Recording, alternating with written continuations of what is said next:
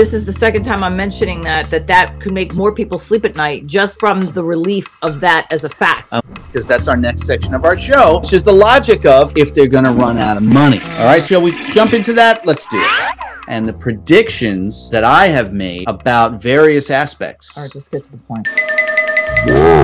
Let's make this crystal clear. The COVID-19 EIDL program is not the PPP, not the Restaurant Relief Fund, not the Shuttered Venue Operators Grant, not the $10,000 CARES Act grant, not the $10,000 Targeted Advance. Those were all special programs created by Congress under the CARES Act in response to the COVID-19 pandemic and the economic downturn. There was a quick cash infusion into the economy, and it worked. The EIDL program is completely different. It's a loan, and it's a loan designed to make up for lost revenue due to a natural disaster. It has been around since 1953. Please follow my logic here. Quick side note is nobody knows and nobody can say what is going to happen on December 31st. So please stop listening to all those people who are trying to scare the shit out of you and get your clickbait clicks, because that's all those people are doing. They're trying to scare you into clicking onto their videos. We have seen them do this now for almost 2 years. Every time something looks hairy and crazy at the SBA or the government, the second stimulus, do you remember what we went through autumn of last year? But you don't know how many emails and phone calls we would get, or the comments. We would get emails from people saying, you know, oh my God, oh my God, oh my God. I'm like, just why don't we wait till Congress actually passes the stimulus? And by the way, and I was right. We waited and it was better than everybody thought. We don't know what's going to happen on December 31st. Nobody does. But here's what I know. Logically, the EIDL program is a loan to make up for lost revenue. It's been around since 1953, which means it is a part of normal congressional budgetary appropriations. It's not a special program. So therefore, it is completely logical that it will be funded into the next year. There, I said it.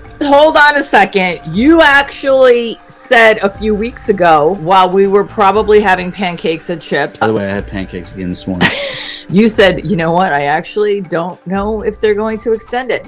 If you have a loan and you have a loan agreement, stop worrying about this December 31st. You're not having to worry about that. This is for people who haven't applied before. This is for people who haven't applied before. This is for new applications. This is for new applications. If you already have a loan and you're looking to increase your loan, let me just ease your fear. Read your loan agreement. In the loan agreement, it says you have up to 24. My girl, you have listen. Well, they can't if you keep interrupting me. Sorry.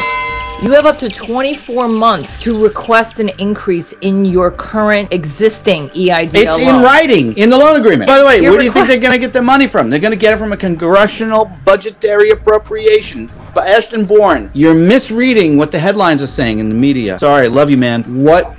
Thank you, Speak and See. The media is reporting the regulation. Officially, the program ends on December 31st, and as Linda said, it ends for new applications. If you've never now, applied. What's going to happen with reconsiderations and appeals and process? We don't know. Nobody knows. Nobody knows. Because they don't have... And by the way, the SBA doesn't really share this stuff. They don't. They're notoriously horrible. You know, we had our friend Natalie Walters from the Dallas Morning News who was interviewing us. She reached out to the SBA for commentary on some information, and they stopped responding to her because she wasn't writing very favorable articles about them. She gave them their best shot, but their public relations team is horrific. This is an agency with the worst communications protocols I have ever seen. I've dealt with federal government loans for 30 years in my mortgage career. Did FHA, did VA, did USDA loans, and I never have seen an agency that behaves this way. We're so busy, we don't have time to think what's the next thing we're doing, but we did hit on this idea of giving simple sense for small business, which is mistakes that we've made that you don't have to, and some good common sense stuff. Folks, if you want to call your politicians, sure thing, call your politicians. Here's what you tell them. Give the SBA more money in their normal budget so they can hire more people. Because you know what? Natural disasters are happening more frequently, and this is a valuable program, but as has been demonstrated literally for 2 decades, the SBA is woefully unprepared to manage the EIDL program for even a tornado or a wildfire. So please, if you're going to reach out to your politicians, ask them to fund more money into the SBA's budget. The SBA's budget was like $859 million, which is an F-22 jet fighter costs about $120 million. So for roughly the cost of 7 or 8 jet fighters, that's the budget of the SBA. They need more money. All these problems that you all are having is because the SBA for decades has been abused by Congress by not being properly funded by Congress.